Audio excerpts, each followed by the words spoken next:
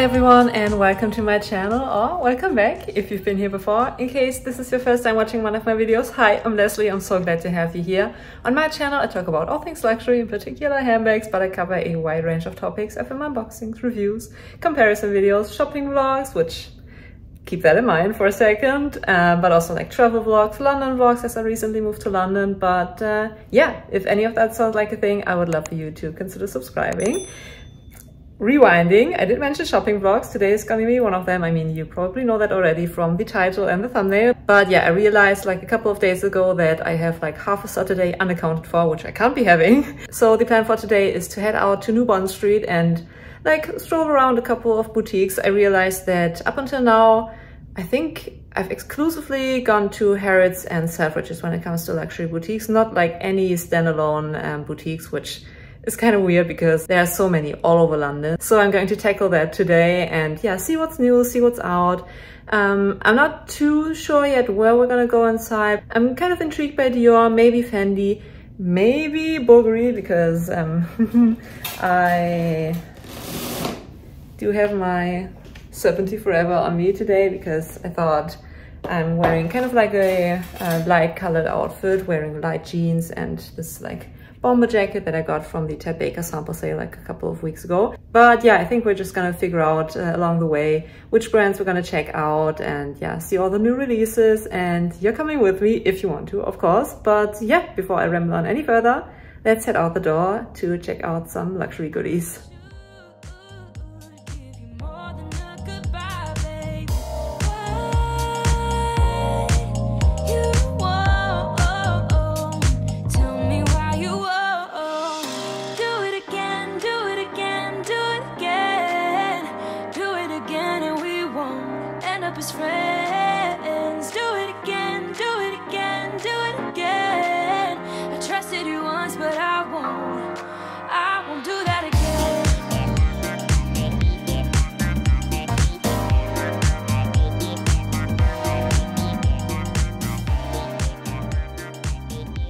So first and foremost, because I completely forgot to mention that in the intro for some reason, I didn't go by myself, I went with Hannah. You might be familiar with Hannah from a video like a couple of weeks back where we went to Harrods and the Victoria and Albert Museum to check out the Diva exhibition. All of her links will be below, as will be the link to the Harrods and V&A vlog if you haven't checked that out yet. So Hannah also does YouTube. Her channel is So Much Design with Hannah.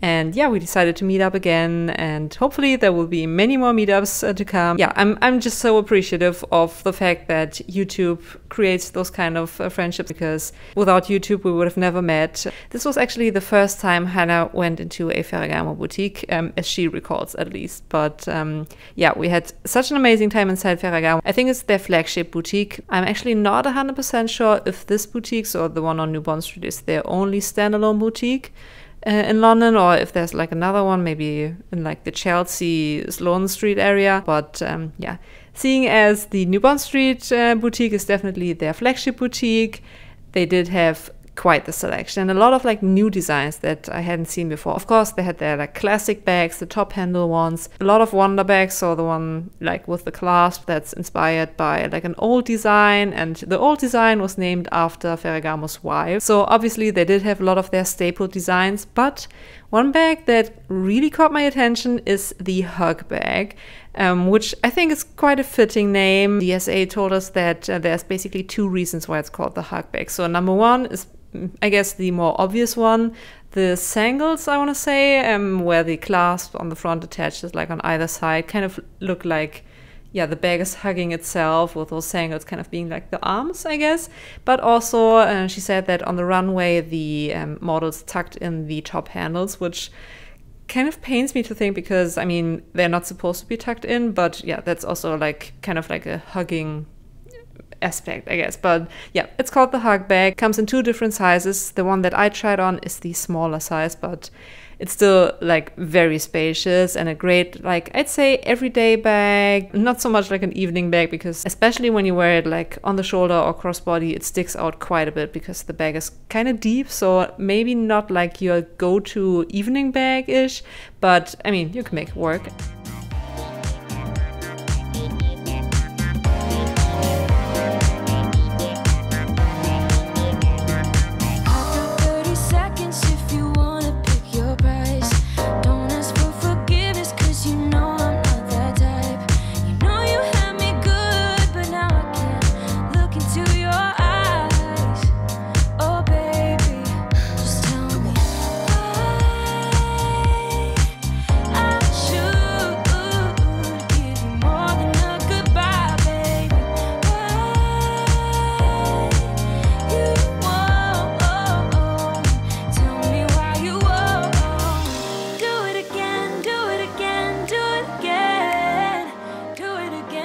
Next up, Dior. And one thing I learned on that day, which really caught me by surprise to be honest, is apparently, if memory serves me right, the Dior boutique on New Bond Street is the third largest Dior boutique like across the globe, which I didn't really expect because from the outside, like from memory, it's not like a super high building, but boy was I wrong, because not only is the Dior boutique very deep, and the deeper you go, like at some point on the left hand side there are I think 2 extensions. So one extension which is beautifully lit with like tons of natural light, where the home section, so especially tableware, all of like their beautiful china is, and then even further on the left hand side is the children's section. So even that of course is a lot of space, but like the main store premises have 3 floors I believe, so basement, ground floor, and 2 like upper floors. One thing that might need a little improvement, or it's a conscious decision by Dior, who knows, is that when you try to film,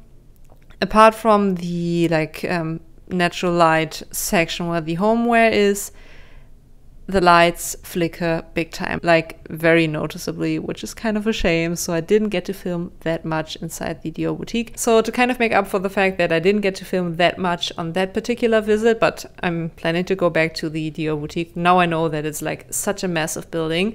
To make up for the lack of footage from that boutique, I decided to throw in some footage from Harrods that I think I filmed like towards the end of June, but the bags that I did take a look at are very new releases, so still very much relevant, if I do say so myself. So these 2 bags are fairly new, and I'm kind of obsessed with both of them, especially the first one. So this is called the CD Signature Oval Camera Bag, something along those lines. Such a cute bag, very spacious, considering it's still like a tiny or like mini bag essentially, but yeah, love that. Also, like, yes, it's a large logo, but seeing as the logo has the same like leather color and texture as the rest of the bag, it's not like an in-your-face logo, so that's beautiful. But also the bucket bag, so cute.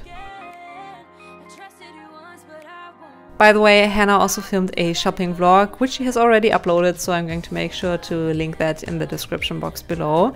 Next up was Bulgari. I do sound like a broken record because I've sung Bulgari's praises more often than I care to admit, but the leather is amazing. Colors, attention to detail, like the hardware on the bags is essentially jewelry. Feels so high quality, and the way the chain moves, it's just incredible. If you haven't had a chance to check out Bulgari bags, I'd highly suggest you do, and smell them, because I know that's super weird, but it's also not the first time I'm saying that. Their bags just smell incredibly good. I don't know what it is, but anyway, unfortunately I didn't get too much footage inside Bvlagri, but I'm also planning to go back and hopefully checking out the first floor and their selection up there. And the last stop of the day, Cartier, which was kind of like an impromptu thing, because originally I had only gone inside the boutique like briefly to get the cord on my Trinity cord bracelet exchanged. But while I was waiting for like the cord to be ready, I did check out a few bags, and I want this space to be like a positive one, so I'm gonna keep it short.